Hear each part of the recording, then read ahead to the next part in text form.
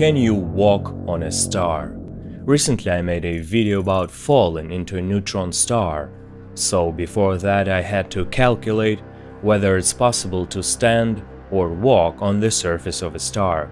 So turns out you can do it on the surface of a neutron star.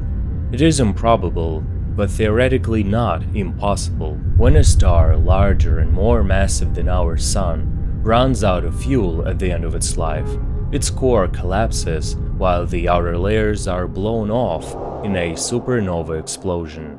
What's left behind depends on the mass of the original star, so if it's roughly 7 to 19 times the mass of our Sun, we are left with a neutron star. A neutron star can be thought of as a single humongous atomic nucleus, containing roughly 10 to the 57th power neutrons, packed into a sphere 4 to 20 kilometers in radius, becoming the densest material we can directly observe that we know of. To get an idea of how dense they are, one sugar cube of a neutron star would weigh about 1 trillion kilograms or 1 billion tons on Earth, about as much as a mountain. But neutron stars have other amazing properties. They are rapidly rotating, up to 1000 rotations per second, compared to 1 rotation per month for the Sun. They are strongly magnetized, up to 1 trillion Gauss compared to an average of 1 Gauss for the Sun and 0.5 Gauss for the Earth. They are very hot, initially 1 million Kelvin at the surface, compared to 5800 Kelvin for the Sun. The surface of a neutron star is not any place you would want to visit. The gravitational acceleration is 100 billion Gs, that is 100 billion times the acceleration at the Earth's surface.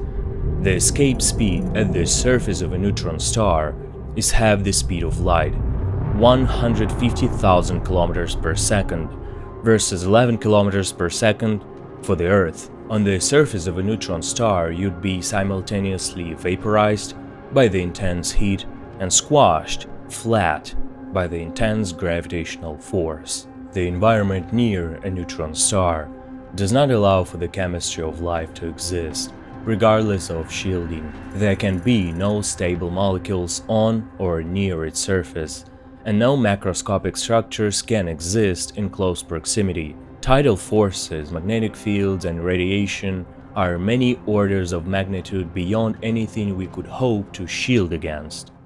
But if somehow we find a way to counter the neutron star's extreme forces and use an indestructible spacesuit, we could, in theory, walk on the surface of a neutron star. Let's imagine for a moment that we had technology far beyond what we currently possess, a spacesuit capable of withstanding extreme gravity, temperatures, magnetism, and radiation. In that case, walking on a neutron star would still be one of the most bizarre and alien experiences possible. First, gravity. On a neutron star, gravity is so intense that if you were just 1 centimeter above the surface, you would feel a downward force about 10 billion times stronger than Earth's gravity. Your feet would experience slightly more gravity than your head. This difference would normally tear a human body apart in a process called spaghettification. But with our hypothetical suit negating this effect, you could stand without being flattened into atomic paste.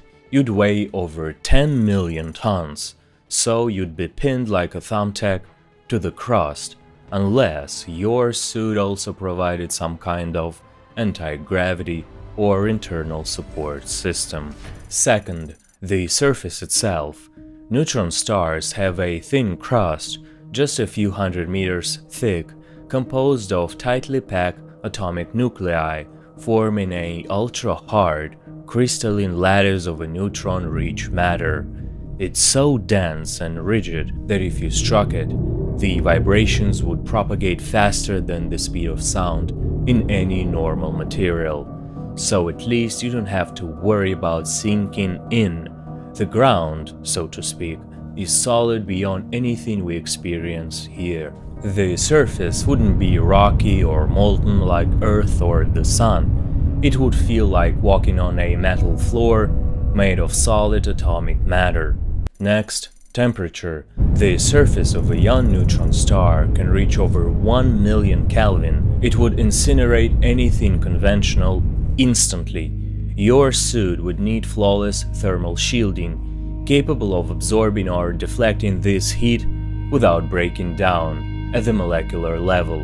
Even more challenging would be maintaining internal life support systems while keeping the external layers of the suit from vaporizing. Then there is magnetism. Some neutron stars, called magnetars, have magnetic fields up to a quadrillion times stronger than Earth's. These fields are so powerful that they can distort electron orbitals in atoms and pull objects apart at the atomic level. Your suit would need advanced electromagnetic shielding and active stabilization systems to keep your molecules intact and prevent your electronics from being ripped apart by quantum-level forces. Radiation would also be a critical threat. Neutron stars emit intense X-rays and gamma rays, making them some of the most radioactive objects in the universe. Without shielding better than anything currently imaginable, you'd be fried in nanoseconds. Your suit would need radiation shielding many times stronger than what's used in nuclear reactors or spacecrafts today. In addition, walking itself would be strange. With such intense gravity, you wouldn't walk so much as shift weight slightly to move. Each step would require immense force just to lift a leg, and unless your suit somehow neutralized your effective mass, you'd hardly be able to move at all. To lift a 100-kilogram object by 1 meter on the surface of a neutron star requires about 100 trillion joules of energy. You might instead crawl using micro-movements or rely on a propulsion system that lets you hover slightly above the surface. In the end, you could physically stand and take steps on the surface of a neutron star. It would be a surreal landscape of ultra-dense matter under an eerie sky. You would probably see a mirror-smooth surface. It may also be very shiny, a near-perfect reflector, and depending on where you look, you might just be able to see some general relativistic effects with the naked eye, such as a noticeable brightening and blue shift of stars and a horizon that may appear to curve unnaturally, warped by gravitational lensing. Should you drop something, even a tiny object, it would effectively instantaneously reach the ground.